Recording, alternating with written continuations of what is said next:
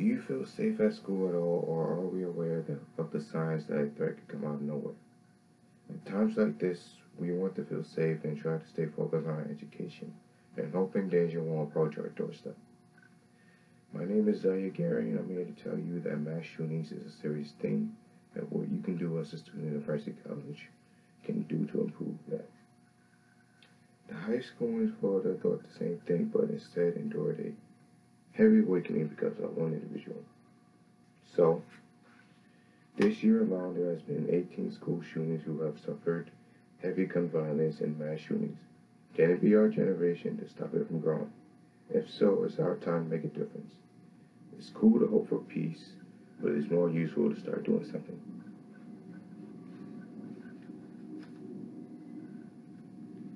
Each school has their own policy for when it comes to stuff like bearing guns and for an incident occurs at school.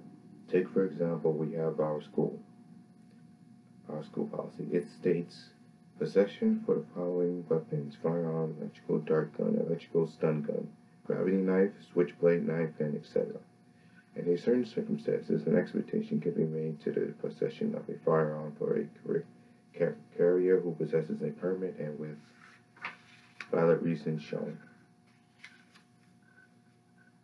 There's also another thing that you should keep in mind. That is the Gun Free Schools Act, GFSA. The Gun Free School Act, GFSA, was passed in 1994 as part of the Improving America's Schools Act. The act called for states to enact laws requiring that a student who brings a firearm to school or possesses a firearm at school should be expelled for a period of not less than 1 year. This quote came from an article that was discussing one of the acts to prevent mass shootings in schools. The author was Ballroom Page. This page came from page 28. But he didn't stop that kid on the news from killing all those people, and he was suspended on top of that for what he posted on social media of him holding a gun. Having school policies and acts are good, but we need more than that. If you heard of Emma Gonzalez's speech on gun violence and how the NRA is making money off of people who are getting killed by gun violence, and especially at schools, on top of that, they're delivering that money to our so-called leader of the free nation. She said, and I quote, $30 million in the roundabout number of gunshot victims in the United States in the 1.5 months in 2018 alone, that comes out to being $5,800. So every day people are getting killed by gun violence while the NRA, people like the NRA and our President of the United States is getting richer. And people to let the government wake up and see what's happening as the survivors of the Florida mass shooting. Could we even depend on our government to handle the situation? Apparently not. According to Fox News, Trump replies to the situation on NRA control on gun violence. His response, and I quote, "I'm a fan of the NRA. There is no bigger fan. I'm a big fan of the NRA," Trump told lawmakers Wednesday.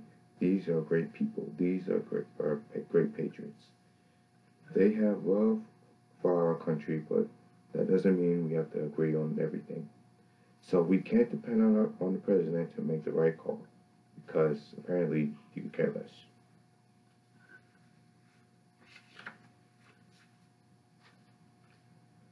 But what we can do is to ensure our school safety. Is we need to have a proper school security system and have a system that works to ensure our safety.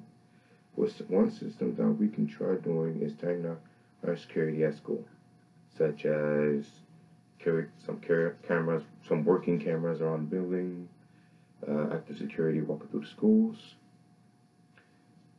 What can be done about it, and how as us as a community can prevent that from happening. I'm reading a quote from an article that gave one example of what they did as a community to improve their school security. I say, and I quote, in the 2013-2014 school year, an estimate of 89% of public schools use security cameras to monitor the school. 43% reported the presence of one or more security guards, adding 10 page 104. This is one example on what we can do as a community to help improve our school safety. Or if you want to be like Emma Gonzalez and to put an end to the NRA gaining to our death toll, there is always an alternative. You can join an activist group or set up a peaceful protest, or march even to demand better action and defense against the gun control group. It took one teen in particular, Emma Gonzalez, to let them know we can't endure this any longer and deserve better security system, because what will happen next month, next week, or even the next decade.